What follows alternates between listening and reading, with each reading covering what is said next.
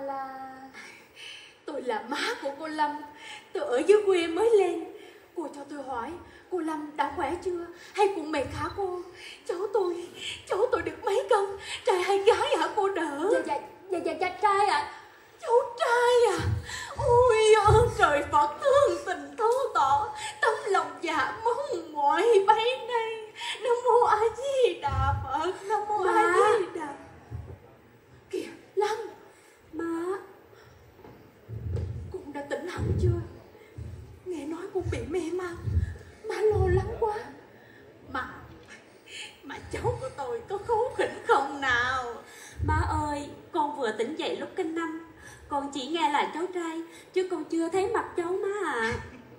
Được rồi, để đây già này bế cho nào. Nào, để bà xem mặt cháu của bà nào. Nào. Cô không lầm đấy chứ? Má, có chuyện gì vậy má?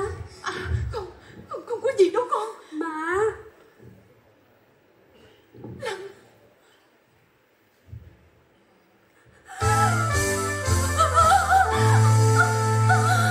Lâm, bình tĩnh lại đã không?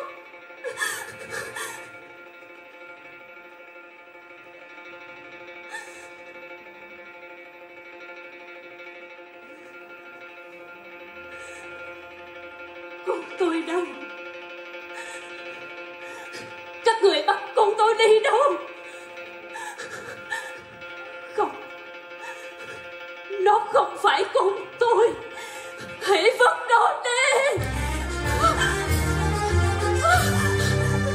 Con tôi đâu? Con tôi đâu rồi? Con ơi, trả con cho tôi. Con ơi,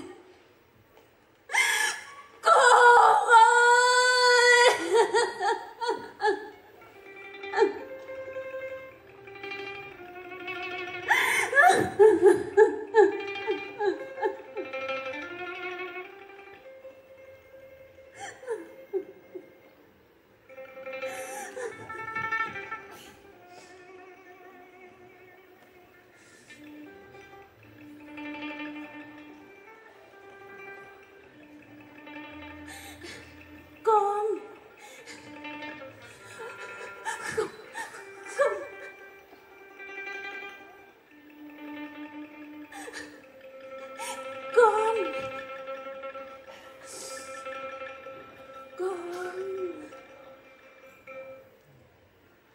Trải qua bao nỗi nhọc nhằn, mẹ từng mong mỏi được thấy con. 10 ngày 9 tháng cưu mang, khát khao lòng mẹ sớm luôn đợi chờ, khát khao lòng mẹ sớm luôn đợi chờ.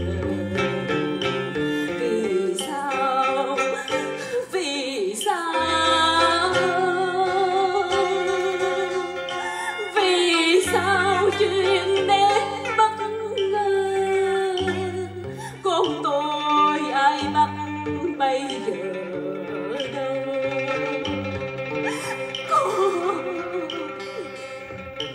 Tiếng con gọi giữa đêm thơ,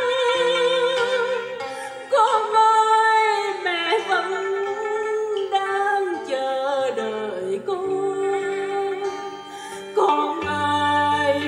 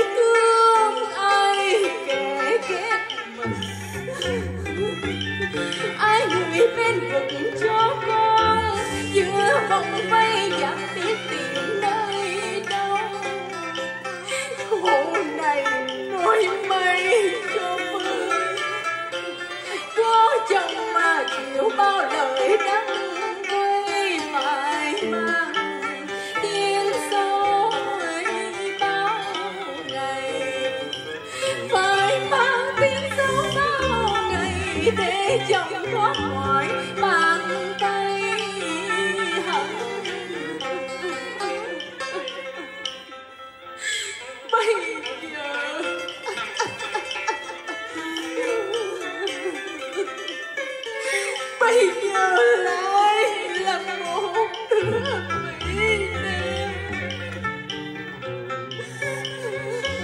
Biết ăn nói với chồng con, chồng con thế nào. Không, mà hãy vứt nó đi.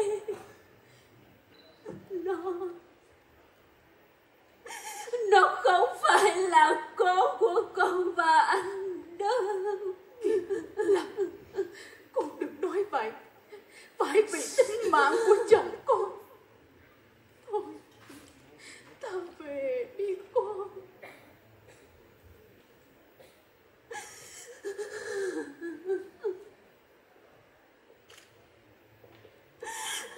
Lâm.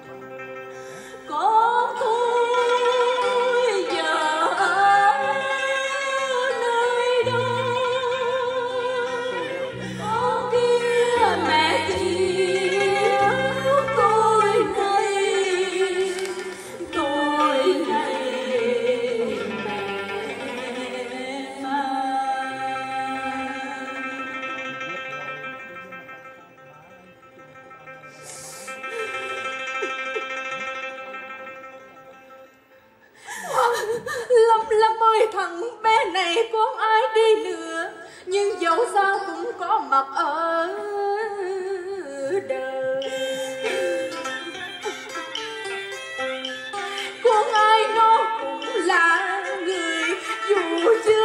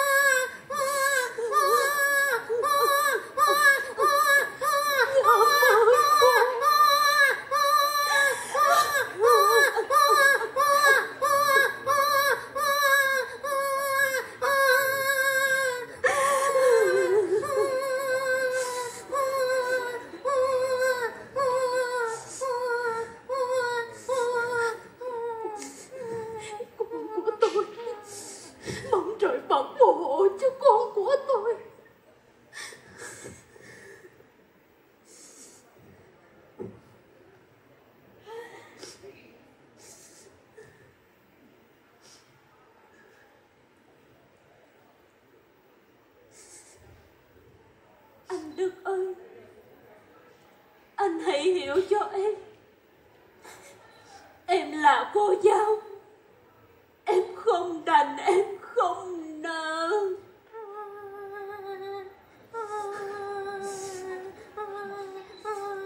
Cha mẹ mày là ai? Sao nhẫn tâm vứt bỏ? Chú nhóc đêm tội nghiệp, thật khốn khổ cho mày.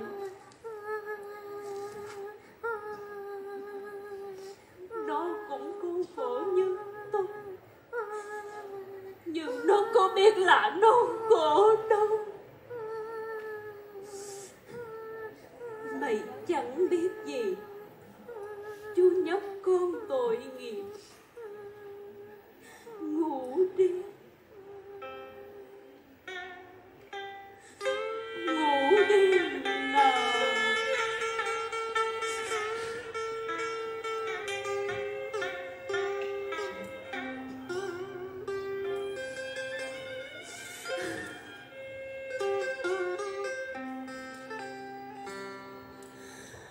Một cánh buồn giờ đã ta tới, để con thuyền nhỏ chơi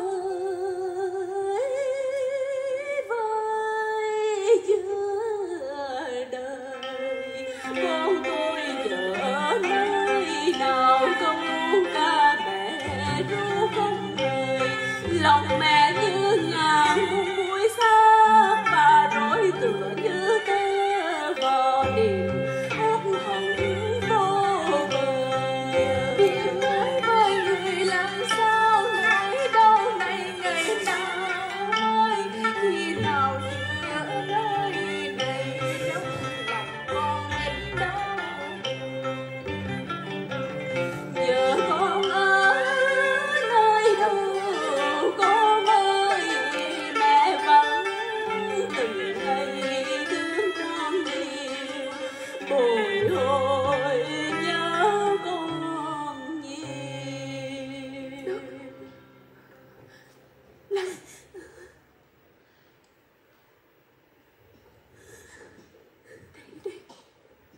Để má biết cho. Lựa lời má nói nghe con.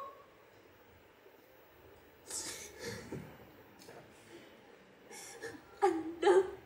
Thôi, cô đừng nói thêm gì nữa. Mọi việc tôi đã biết tất cả rồi. Hồi hôm qua, đò ghé nhà thím Ba, tôi đã nghe kể rõ ràng tường tận. Không, anh không biết gì cả. Anh Đâm.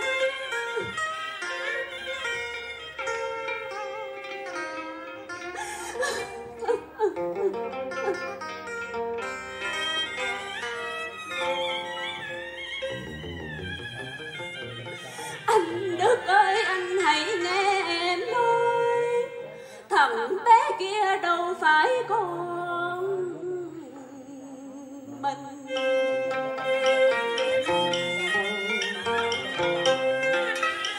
Đứa con nặng nghĩa nặng tình, đứa con anh đã bao ngày đợi trông. Đứa con em đã chưa mang phải đâu là đứa con ngoan. Thế này nó là một đứa Mỹ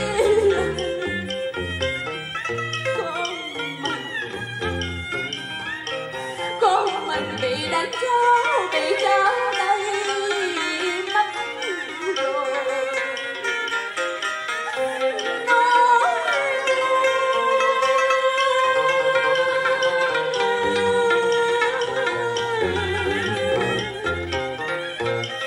Nói ôm cô nói thành lời, lòng em xin cô đất trời chứng minh. Không tin em thì tôi không thể.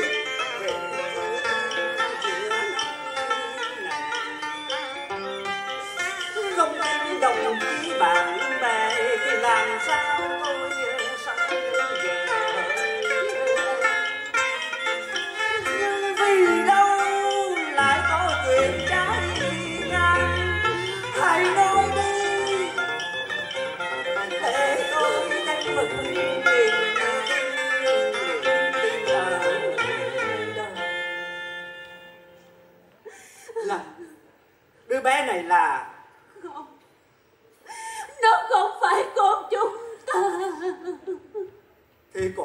con đầu lòng mà chúng ta hằng mơ ước. Đứa con của tình yêu, niềm hạnh phúc. Giờ nó ở đâu? Ở đâu?